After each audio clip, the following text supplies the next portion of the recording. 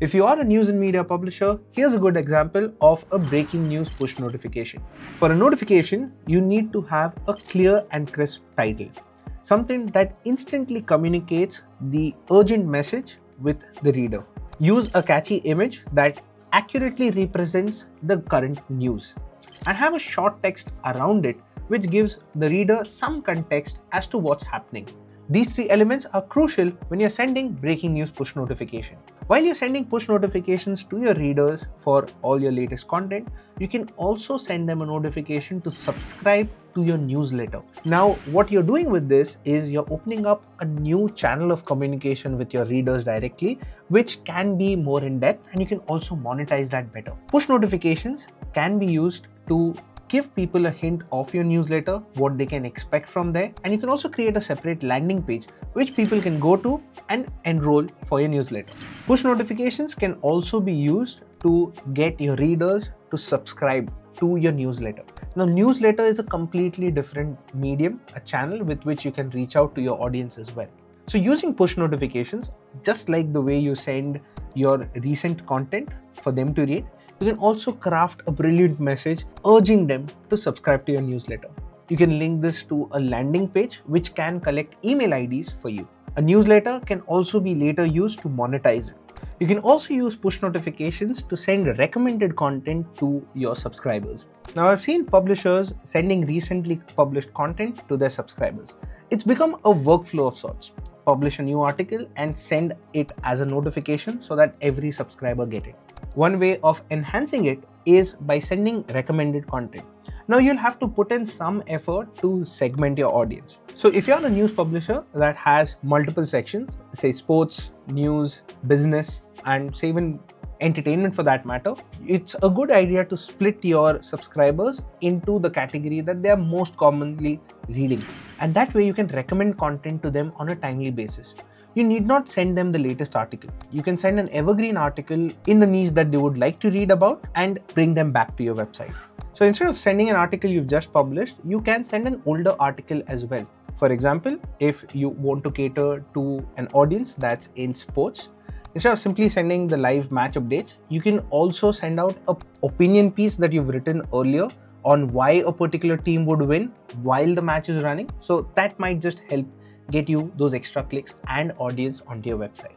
As a publisher, you have two types of audiences. One that is actively consuming your content and the other one that's dormant. Now, the active ones are good, but you wouldn't want your dormant size to keep on increasing. So a great way would be to have push notifications that can re-engage them. Here, what you can do is have interesting content that you've covered in recent times with a very catchy title or a question of sorts, something that intrigues them to go ahead and click this link.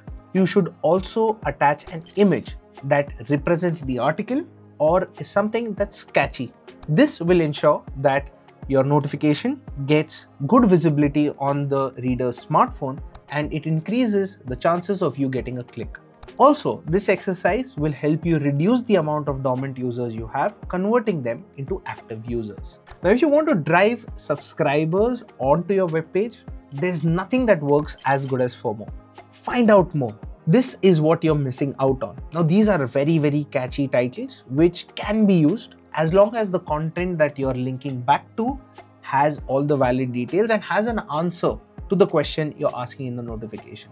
So, who's going to win this match? A predictive analysis. This is going to get a sports reader intrigued on what an expert analysis is like and if it matches with what they've been thinking about.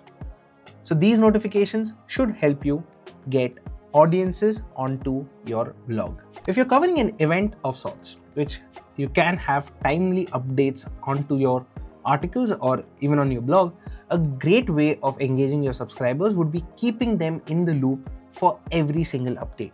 Taking the sports example, if there's a match that's going on, for every wicket that the bowler takes, you can send a push notification informing your reader about it. The same thing can also be done in, say, the medical field. For example, if there is a vaccine that's coming out and every possible data parameter you're tracking, you can send it to the reader and you're definitely going to get a click to them. Readers that are following a particular topic would really appreciate you reaching out to them via notifications for each and every single update that happens on the timeline. Now, these sort of updates work brilliantly for breaking news, also for sports, since a reader is constantly looking out for the latest information on the event that's happening. Another great practice would be to instill some kind of familiarity with your reader.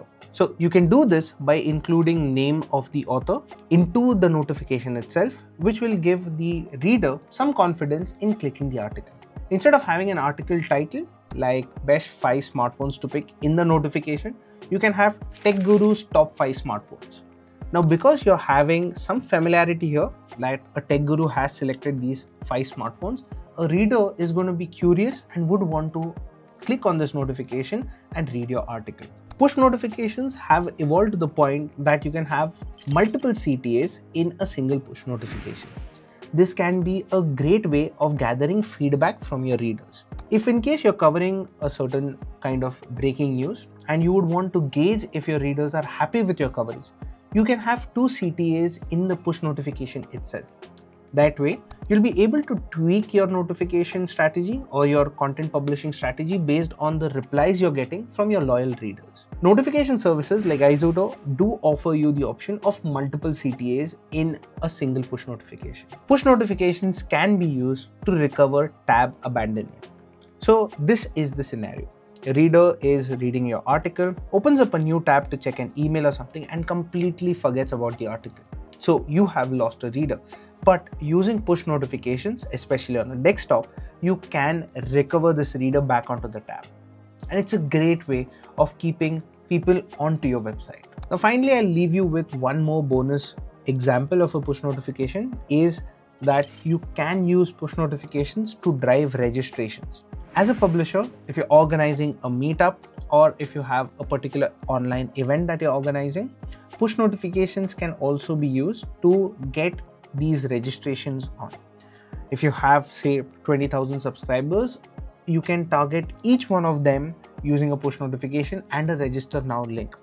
Since it's convenient, we also see a huge amount of uptick here and a lot of people are going to usually go ahead and register for it. So these were some of the most popular examples I've seen that work for publishers. I hope it helps you too.